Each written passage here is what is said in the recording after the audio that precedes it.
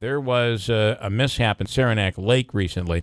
Kenneth Mclaughlin is the dive team captain at the Saranac Lake Fire Department. Kenneth, thanks for coming on this morning.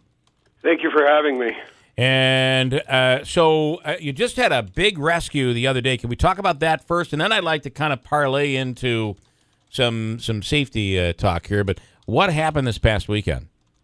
Well, we had, initially it started off with two people falling through the ice by the ice castle. They self-rescued themselves and were treated. And then later on that weekend, we had two people go through the ice on Utica Lake on four-wheelers. One individual self-rescued himself 4 times before he finally made it back to shore. Wow. And the woman that was out there also, she went out to look for him. She went through and was unable to self-rescue. And we were out searching for probably, I don't know, I'm going to say over 50 minutes before we finally got close to her. And when we shut down our airboat to make a radio call and to listen, my chief, who was with me, heard a faint noise, and we shut everything off, and we could hear in the distance someone hollering. And he set out with his rescue suit on and our rescue sling and rope towards the area, which was about probably a football field's length or more away. Wow. And was able to put the sling over her and secure her with the sling and the rope until we could get our other hovercraft up there to assist in getting her out of the water and back to our big boat where we could put the thermal recovery capsule on her and then fly her down to a landing where the volunteer rescue squad was waiting to treat her at that time.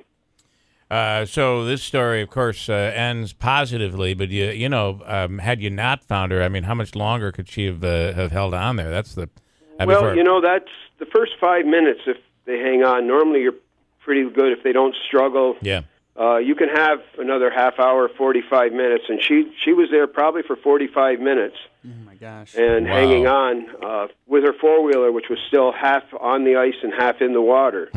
Had she tried to struggle, she might have gone down, you know, with the four-wheeler, and then it would have been a whole different scenario, as we found out over in Tupper Lake, where 2 men drowned over there. Yep.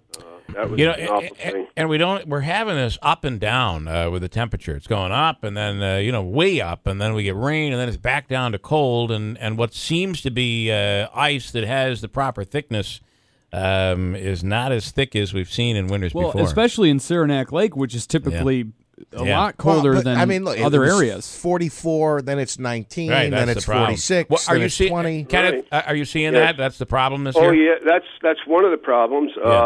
For example, now we're talking about, I'll talk about the first ones that went out onto the lake by the ice castle. If you look at the ice castle, we have 12 inches of ice blocks, that thick. But they were all taken from the bay. They weren't taken out into the actual lake part, right. Which Lake Flower technically was a river that was dammed and made into a lake. So we have a current that comes all the way down through, and where the boat launch is, it comes into that part of the shore, and then it bounces back out. Okay. So you never have much ice there. Yeah. And it's tough for people to grab that sometimes when they look at the ice castle, see all that ice, and then they don't understand that the ice is thinner in other spots. And, you know, there's a general guide they put out for ice, but this time of the year, the way the weather's been, and as you were talking, you know, the ups and downs, yeah. I mean, they tell you 2 inches or less, stay off. Well, that ice we were on the other day doing the rescue was only about 2 inches thick. Wow. And they talk about, you know, 4 inches for activity on foot. Well, then you go to 5, they say, well, snowmobile or ATV can go across. Well, that's if you've got good, great ice. Yeah. And we don't have that right now. Yeah. And that's tough to get across to people. Would you, you know, when people ask me about the ice and the thicknesses and stuff, I tell them we have a standing order that our team tells everybody that no ice is safe and all ice is dangerous. Yeah.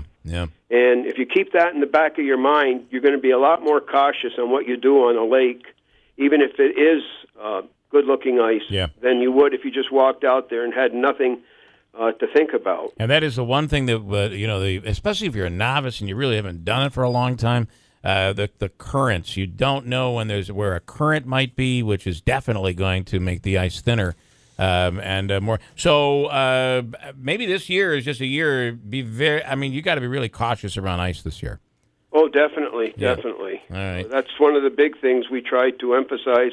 And the fact people don't want to listen because a lot of people are macho. Yeah. We try to tell everybody to wear a personal flotation device or a flotation jacket. Now, most of our guys that run the lake and they know the lake probably better than the back of their hand, they even go out there and they wear flotation jackets because they've seen the advantages if they happen to go through the ice. Yeah. And even if, I got to tell you, the other thing that's the real killer here is when hypothermia sets in. I mean, your body can only last the cold for so long. And, Oh, for sure. Yeah.